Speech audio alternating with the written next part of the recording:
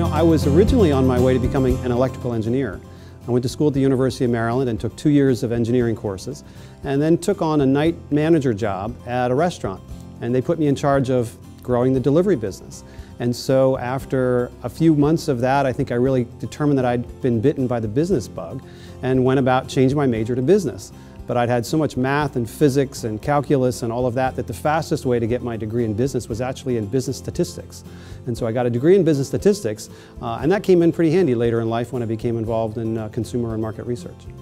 Well, I kind of went into the family business because the kind of professor my father was a psychology professor, and my brother and I were both interested. Why is he like working 6 days a week and going into the office on Saturdays, and what's he doing? And also I think there was a certain amount of osmosis, from just the family dinner table. And so when I got to college, I resisted like crazy majoring in psychology because my father did it. But then I realized that was just as crazy as doing it because he did it as not doing it because he did it. Because it came very naturally to me. It was a way of thinking about things that just made sense to me.